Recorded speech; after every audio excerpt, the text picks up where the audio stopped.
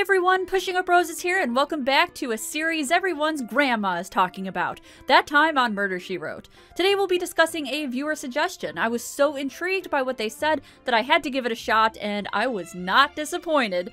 First things first, it's called The Petrified Florist. Murder, She Wrote often does use puns and play on words for their titles, but this one was particularly groan-worthy to me. It was actually the first note I made before writing this episode and before watching it. I won't keep you waiting, let's dive right into this curiosity. For this episode, we travel out of Cabot Cove and into the wondrous California city, specifically sponsored by Weezer, Beverly Hills. It's where you want to be. Our story begins with Frances Hunt, possible designing women reject, who works for a tabloid named The A-List. She has a pretty high position and appears to be in charge of assigning stories to her reporters. Unfortunately, a competing magazine named Star Scene is starting to get breaking stories before A-List, and Frances believes there's a leak in the company or their paid informants are playing both sides. Jessica! This is a terrible time! Yes, Frances is one of Jessica's many friends. This woman is networked. Frances has a big dinner all planned for Jessica that night, but before that they run into Detective Caceres. Jessica helped him on one of his previous cases and they recognize each other. I am not exactly sure how, since he was played by an entirely different actor in his previous cameo. Jessica quips that she remembers he was about to get married and refers to the woman on his arm. I'm delighted to meet you. No. This is my mistress. George Irwin, a new writer for A-List, visits Frances's house to drop off some A-List pages. He's greeted by Betty, who mistakes him for someone else. I'm sorry, I got kind of confused. Well, as long as you're here, bring it in. Yes, ma'am. He tells her he is the new writer, and she experiences some mild embarrassment. Is it just me, or are all of these actors made up to look like other actors? All I'm seeing are Glenn Close, Sherilyn Fenn, and Debbie Reynolds. All of the A-List employees and their friends arrive at the party, and it's no surprise that they're just as gossipy in real life as they are at their workplace. We got our rosé all day squad spilling some tea. Mostly they're just discussing the hot plastic surgeon in town and making subtle slights at each other. Seems to me you have more problems with gambling than Roger. That was normal. The other notable characters in this story are June Cobb and her husband Arnett. He takes an interest in Jess, inquiring about her book writing process. I mean, those suspects and plots, surely you can't make all of them up. Women ain't got imaginations. As soon as Jess begins to explain her process, someone comes in and delivers a rather hideous flower arrangement. Check it out, we added some sticks. This is Billy Kyle, florist to the stars. Only in California do we have rock star florists. Jess starts to nod off, and I assume she is either drugged or bored out of her mind at the mundane dinner conversation. She's startled by the sound of a dish breaking and decides to get some sleep. So this guy's dead? Sorry, this time around we don't get to see a corpse, which isn't common for this show, but yes, Billy Kyle is dead. He's no longer arranging flowers, he is pushing them up. The burglar alarm did not go off and there's no sign of forced entry, so Lieutenant Caceres, who is assigned the case, concludes that the victim knew the murderer. They do, however, find $5,000 in cash tucked away in the register. June is upset because, oh no, who will make my butt-ugly flower arrangements? He did the sticks so well. Jess and the detective start interrogating her and Frances about Billy. They also ask George where he was at the time of the murder, and he explains he was in bed. By yourself? Yes, sir. Aw, forever alone. Back at Frances's house, she and Jessica have a discussion about the investigation so far. His department finally caught up with Mr. Kyle's assistant, the one who quit so abruptly last evening. Then he's the killer. Whoa, what? No, that's not how this works. I've never seen someone jump to conclusions that quickly. There's a reason why not everyone can be Jess. Oh my. While Frances takes a call, Jess finds Billy's planner underneath the table and quickly skims it before placing it on a different table behind her. Jess takes a moment to ask Frances what she finds so appealing about the tabloid world. Sometimes shedding light on some superstar or media type isn't the worst thing in the world. Look, we just take unconsented photos of celebrities without makeup and then mock them. What's the problem? Some lab results get back to Caceres and they show George Irwin's fingerprints on the envelope of cash found at the crime scene. You know, as a teenager, we spent some time in juvenile hall. Then he's the killer. Caceres goes to question George, and now Betty is there too. I guess after meeting unexpectedly at Frances's house, they decide to date. What is this place? These neon signs and early 90s designs are kind of amazing. George didn't kill anyone, but he was collecting money and payments and delivering them to people after they've been authorized. But who authorized those payments? Oh my! And before you jump to conclusions, no, this guy is not the killer. He is a lady killer, though. Caceres is there to take Frances downtown for questioning. God. I'm the killer? New evidence places Frances at the scene of the crime, and she admits to seeing Billy before his unfortunate demise. Caceres tries to push her on the reasoning. Rendezvousing with your florist at 1:35 in the morning?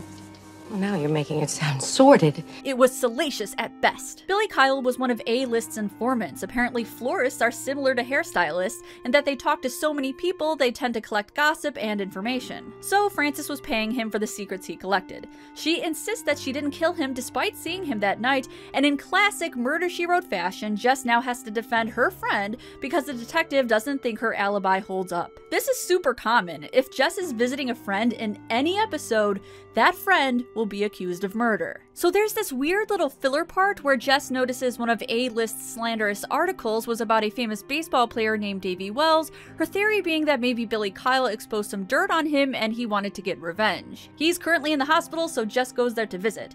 At first, the nurse thinks she's a groupie, so she doesn't allow it, but Jess manages to sneak in after seeing the patient log on the counter. If I had $1 for every time Jess just blatantly sneaks into a prohibited area, I would have like 100. Can you have beer in the hospital? That doesn't seem right. By the way, this is a classic TV and movie prop. Good old Bodmeister. This guy has been faking an injury and paying off the hospital to keep him there so he doesn't have to play ball anymore. He also has an alibi for the night of Billy's murder, so he's crossed out rather quickly. Jess runs into the flirty plastic surgeon who was getting it on with Frances the night she was arrested. I happen to know she's a very passionate woman, but I never believed her capable of murder. She definitely killed the mood last night, though. Well, now you're making it sound sordid. Jess overhears the nurse talking about somebody who was referred to by June and realizes that she must have a connection to the plastic surgeon, even though she previously pretended to not know him. Can I just point out this bizarre, awesomely weird 90s Art Deco lamp? Everything is marble and extra, and it's all I want in my life right now. My standards are so low. June claims she was trying to be discreet about her appointments with a plastic surgeon, and that's why she lied about knowing him. She also makes a quip about having a leak, and that Frances has been so nervous about it she was chewing through her glasses. By sheer coincidence, Jess runs into a very beret-wearing, 90s-clad Betty coming out of the competing magazine's building. I like how she's right out there in public, counting her informant money, just right there for all to see. Yes, it turns out Betty is the one playing both sides, making money from both tabloids. But I'm not as upset about that as much as I am her ensemble. Yes, police, I'd like to report a fashion crime. We got weird paisley and mom jeans. Jess walks in on Lieutenant Caceres getting his flirt on with one of the undercover cops, but good news! She's not just an undercover cop, she's an actress! See? The spinstery school teacher. Suddenly, Jess has her epiphany after seeing the sergeant in glasses and gets an idea for a sting. She will, of course, need the talents of her new friend here. I can do sexy, haughty, virginal, nervous. Excuse me? Hottie and virginal? What the hell kind of genres are those? I do love that she distinguished hottie and sexy as two different things. The nuances are very important. Hey everyone, Pushing Up Roses from the editing room here. Funny thing, somehow, when she said the word hottie, I thought she meant H-O-T-T-I-E. She actually meant haughty as in H-A-U-G-H-T-Y, as in arrogant. I'm not fixing it. I just thought this mistake was so absurd that I wanted to keep it in and ridicule myself. Hottie. Hottie.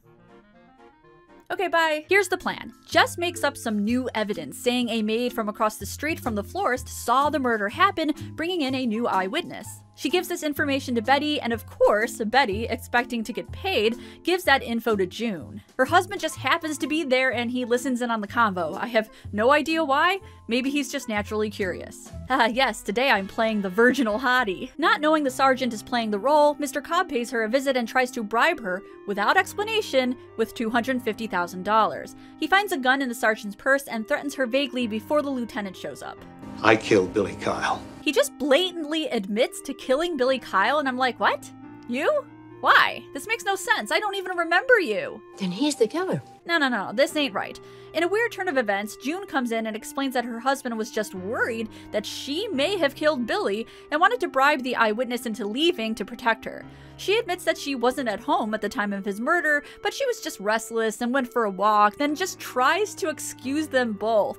Wow, she is blowing some smoke up everyone's butt right now. Even if she hadn't done it, which she did, her husband just tried to bribe someone, then threatened them with a gun. They can't just leave. Okay, so are you ready for this?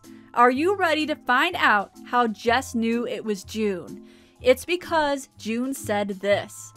I think the poor darling chewed through her glasses the other night. Jess says that Frances only wore her glasses in private, never at the office, so June must have seen her chewing them at the murder scene when Billy was getting his payment.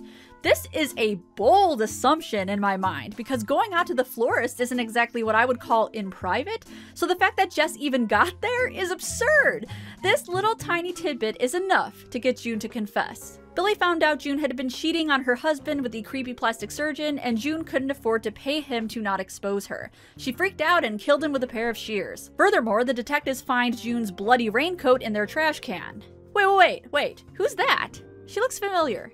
Is it Anna Nicole Smith? This is going to drive me bonkers until somebody tells me who this is. Also, I really wish this had been an old photo of Angela Lansbury because she was drop dead gorgeous. Anyway, Billy had been killed during a phone call and...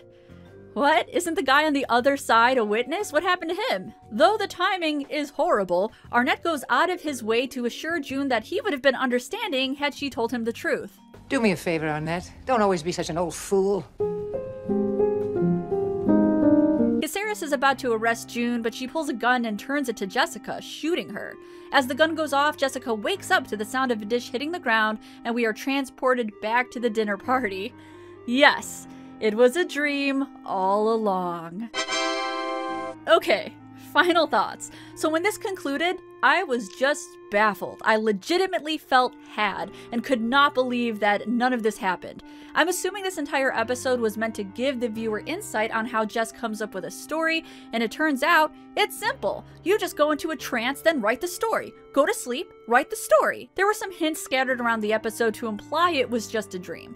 There was no corpse or crime scene shown, which, as I mentioned earlier, is not common. It seems strange when the episode glossed over it so quickly. The characters were also off in that kind of bizarro world way. The overly playful and comical lieutenant, the undercover sergeant, etc., and the flimsy mystery. That glasses chewing thing, that just drives me bonkers. I still don't think it really proves anything. It's almost like the writers weren't happy with the main plot, so they made it part of a dream, and that would explain why it didn't really hold up. Though I must say, this had to be one boring dream for Jess. This is all just the norm for her. There is one thing that makes things a little more interesting. The part where Jess finds Billy's book and puts it on the table. When Jess wakes up, Billy comes back and grabs the book from that exact spot. I don't know if it's on purpose or on accident, but it could give you the where does the dream begin and end kind of thing. I rewatched this episode for this review and had more of an appreciation for it, especially the dramatic transition from gunshot to the breaking dish, and to be honest, I would like a little more insight on Jess's writing process and where she gets the inspiration for her plots and characters. It's a nice idea, considering we are on season 9 of murder after murder. The sheer amount of deaths in this show is now ridiculous, so it's nice to see that wasn't the case here. It's actually quite novel and a little more creative, straying from the show's normal format. Don't get me wrong, I still cocked my brow and said what a million times after this episode concluded, but I did like it a lot. I'm really glad this suggestion came in, and if you have one of your own, please feel free to leave one in the comments. I do consider them, obviously. And until next time, happy sleuthing. Hey everyone, thanks for watching my video on Murder, She Wrote, the Petrified Florist. If you want to see more from me, I definitely have some suggestions, but first, it's Patreon plug time! Yes, Patreon, where you can make all my Christmas dreams come true in the form of small donations.